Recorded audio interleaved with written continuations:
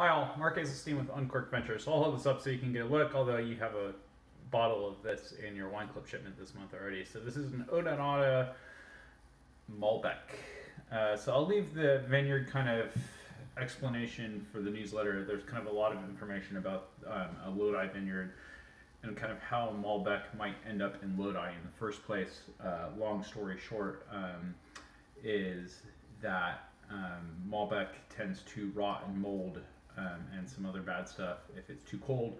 Lodi is a logical place to grow a grape that needs it to be warm enough to dry out completely on both sides of the bunches.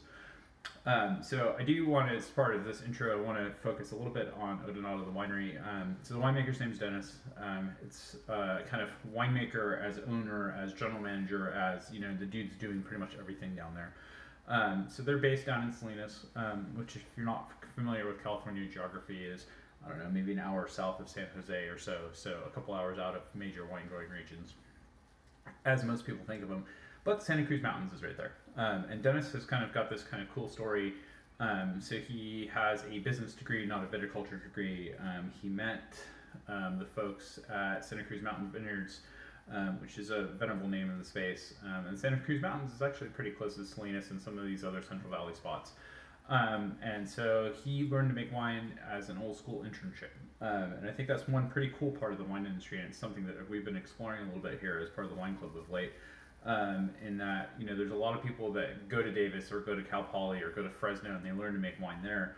But there's this whole other subset of winemakers, and it's maybe half or 60% or so of folks that learn it as an internship, as a trade. And as we kind of move through the industry, and more, quite honestly, more places are starting viticulture programs. Cal Poly didn't have one when I was in school, as an example, and they have one now. That's really highly respected. So you're getting more winemakers from actual winemaking programs.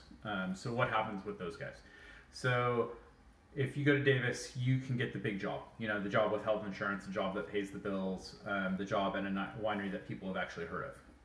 What happens if you're somebody who learned it as a trade? You might intern or make 10 or 12 bucks an hour, maybe 15 in California here pretty quickly.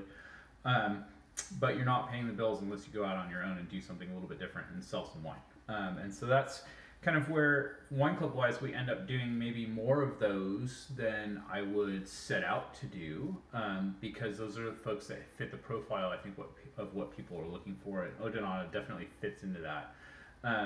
So you'll see an interesting kind of take from Odonata and Dennis on a number of varietals, but he's trying to be varietal specific in a lot of ways, especially on the red wine side, and I think that's interesting. You know, so many winemakers want to cut their teeth on either Cabernet or Pinot, or they want to show you what a great blender they are, and they're going to make a Bordeaux blend with 80% Cabernet. So I think it's interesting when somebody is kind of zigging when everyone else is zagging.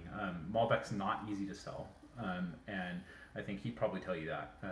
From a business perspective, there's probably easier things to do than make Malbec or Riesling or all these other kind of second or third tier grapes that people don't ask for specifically. It's a smaller subset of the market. Maybe it's easier to make sales if you're not fighting all the big boys that people have heard of, maybe not. So that's an interesting discussion for a later date. But I do think it helps tell the tale of, you know, what do people do when they actually need to or want to make a living in the wine industry, but they don't have that viticulture degree that would allow them to go work for Kendall Jackson, making, you know, millions of barrels of wine every year. And, you know, what does that lead to as an industry? And I think it's mostly, it's a really positive thing, and I hope it's something that we don't lose. So once again, Marcus is with Uncorked Ventures. If you're a member of Special Selections or Reserve Selections Wine Club, you'll see an Odonata. Almost everyone's going to get a Malbec, just because I think it's an interesting story. This is one of the better versions I've had from California. It fits a good kind of spot of tannin versus lack of sweetness. And mouthfeel, and I think you'll notice that as soon as you open it up. It's not kind of, sometimes you get French Malbecs and they're so clear that they're so light you can almost see through them. Sometimes South American Malbecs are overpowering tannin wise. I think this is a nice intro to the varietal for something that I think is the style that people should be going for if they want to sell it. So once again, Marcus is with Uncorked Ventures, and thanks again for your membership.